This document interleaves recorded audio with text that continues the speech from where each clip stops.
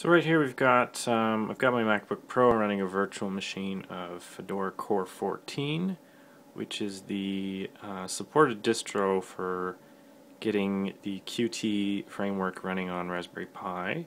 So I set up their suggested development environment from the online tutorial, and so now I've got Qt Creator installed in my little virtual machine here. And what's really neat is the new Qt Quick framework, which lets you do some pretty sweet graphics, and it's been hardware accelerated on the Raspberry Pi.